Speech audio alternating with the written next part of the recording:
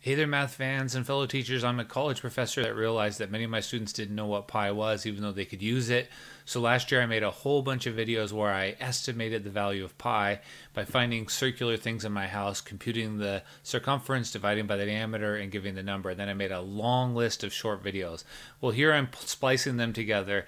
Let me know if this is of interest to you or your students.